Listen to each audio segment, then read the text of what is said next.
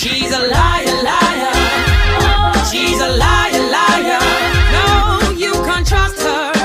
No, no, no, no. She's a liar, liar. She's a liar, liar. No, you can't trust her. No, no, no, no.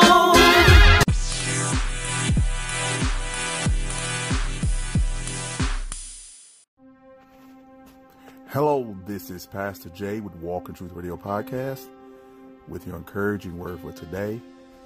And I want to talk about haters. Every year, it seems that when you're doing the work of God, you'll gather more haters, like a rock that's rolling gathers moss. Haters are necessary to prove, they are the proof that you are moving in the right direction. They may be small and loud and come from a tadpole mentality. But think about this. When the tadpoles are in a small body of water, when we used to be kids, we used to go to like small bodies of water and see all these tadpoles, these little things wriggling around, making a whole bunch of noise. And they were fine when they're amongst each other. But what we used to do is take the tadpoles and throw them into a larger body of water. And guess what? They went from bringing king of the castle to the meal of the day. The bigger fish in the larger body of water just ate them up.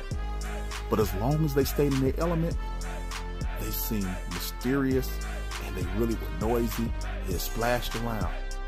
But when really put in the open ocean or the lake or the river, they just become insignificant. They're feed for the fish. And that's what haters are for those who are moving in the right direction or going up. Haters cannot stop you. They can only feed you to go forward. You don't have to succumb to their silliness, their criticism, or even the character assassination that they'll try to do. What you can do is fly way above them and then invite them into the open water where you can feed on their energy. They're full of nutrients because they're haters. They got a lot of fat around them, a lot of fat mouthing to do, and you can feed on them and go forward. So I want to encourage you and challenge you today. Don't look at your haters as enemies. Look at them as fuel to move you forward. It's not that they will have any effect on what God has for you. They will only be part of the story of your success. So, thank God for your haters, because they give you a richer story to tell. And really, they're just cowards who like to throw the rock and hide their hand.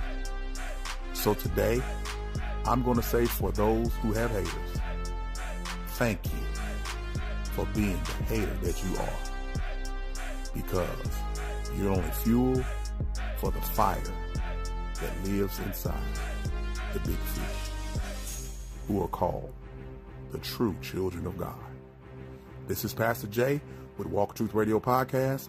I always want you to be encouraged, be blessed, and be at peace. And remember, thank God. Hello, this is Pastor Jay with Walk Truth Radio Podcast, and I want to invite all those within the St. Louis metropolitan area and around the world to come worship with us every Sunday at 8 a.m.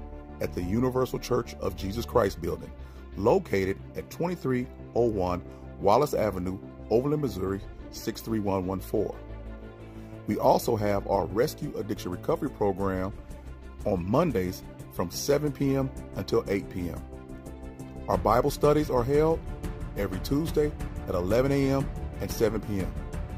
You can also catch us, follow us, and subscribe to us on Facebook, YouTube, Instagram, and Twitter.